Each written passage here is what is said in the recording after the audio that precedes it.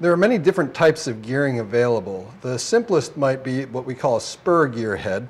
So if this is the output of the motor shaft, then it could be spinning a larger gear. So this gear is naturally spinning slower. Then attached to this larger gear, we have another small gear.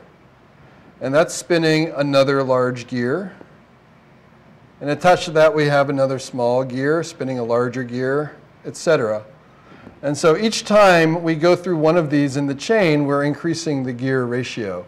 Typically in a spur gear head, instead of spreading them out in a line like this, we would have this little gear here spinning another big gear right here, and then this little gear would be spinning another gear here so that we keep it very compact. So for instance, if each of these gear ratios had a gear ratio of 3, then I'd have a gear ratio of 3, then 9, then 27, and we can increase dramatically the output gear ratio. So this is called a spur gear head, but there's many other kinds available. Here's one. These are called planetary gears. So the input here is this gear, and so the motor spins this, which causes, it's just called the sun, which causes these planets to spin around the inside of this internal gear. And so the output shaft is attached to this triangle here. So the inner one spins quickly, the planets move slowly on the outside, and the planets carry with them this Y-shaped output gear. That's planetary gears, and the good thing about them is that they mesh at multiple points with the internal gear, so you can have more teeth engaged and therefore a stronger gearhead capable of higher output torque. These are bevel gears, so if this is the input gear here, then the output gear here not only is spinning more slowly, but it's also 90 degrees offset. These are called worm gears. So this piece up here is called the worm, and it's spinning the worm gear.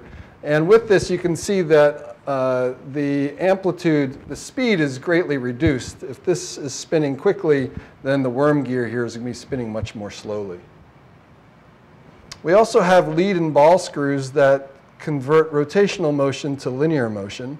So the way this works is if we have a motor down here spinning this screw essentially, then this piece sitting on it, by virtue of the fact that it's got 4 shafts preventing this from rotating, as the screw rotates, this has to translate back and forth.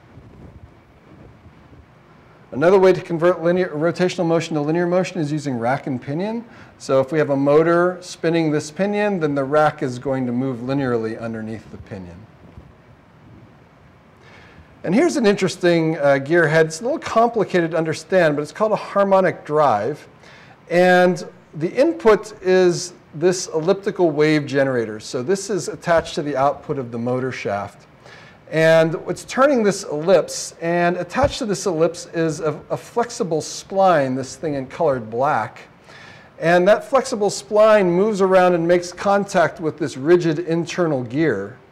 And as it does that, it rotates very slowly. So you can see for every rotation of this input elliptical wave generator, the output denoted by this arrow is moving very slowly. So with a harmonic drive, you can get a big gear reduction in just a single stage, sometimes up to 50 or 100 to 1 gear reduction.